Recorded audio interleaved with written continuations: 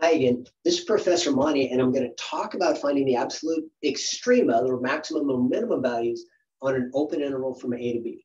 Now, this method only works if we only have a single critical value in that interval. Otherwise, I have to take limits as the function goes towards each endpoint. But in this case, finding the critical values, like we always do, take the derivative, set it equal to 0. So f prime of x, 3x squared plus 6x minus 24, set it equal to 0. We can factor this out. I'm going to factor a 3 to make my factoring a lot easier.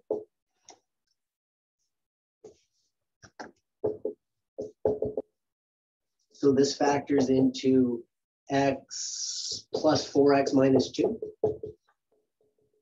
And then remember, I said each of these factors equals 0. 3, of course, doesn't equal 0. There's no x. 3 can't equal 0. X plus 4 equals 0 when x equals negative 4.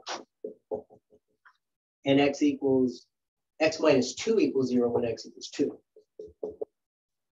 Well, negative 4 is not in my interval, so I throw it away.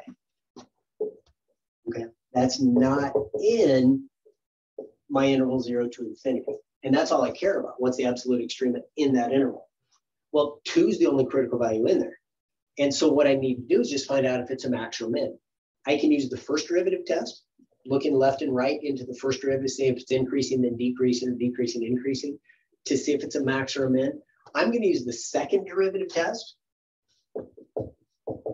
Since this is polynomial, second derivative just gets simpler. So I'm just going to get 6x plus 6. And what I'm doing is I'm plugging that critical value in there for x.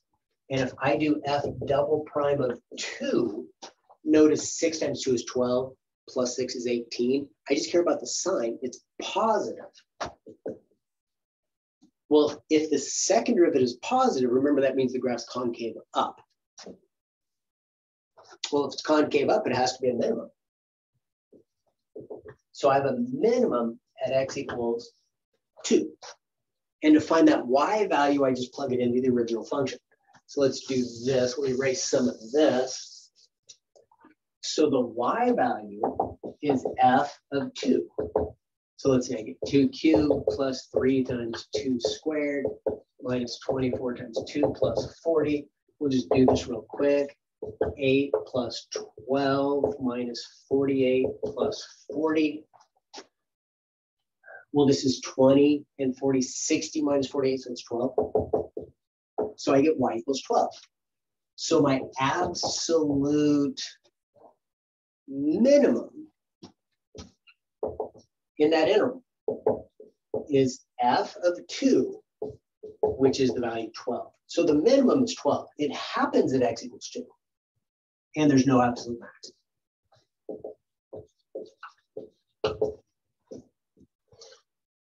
And if we think about what this graph looks like, it's a positive x cubed. We know the graph looks like this.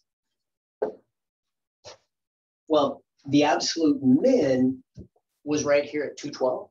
There's no absolute max because it goes up forever. So that's why we didn't have an absolute max in that interval. And so that's our problem. So it's pretty easy to do to find the absolute max or min. Find the critical values. There can only be one critical value in the open interval they give you. And then use either the first or second derivative test to determine if it's a max or a min. There's only going to be either an absolute max or an absolute min, not both, unless we take, as I mentioned, the limits as x goes towards each of those ends. All right, so best of luck to you. Work on this practice. You'll get it. It just takes practice, like any other thing in math. So again, if you haven't yet subscribed to my channel, please click there to subscribe to my channel. Like this video if you liked it. And other than that, just come back later. We'll do some more problems. All right. Good luck to you.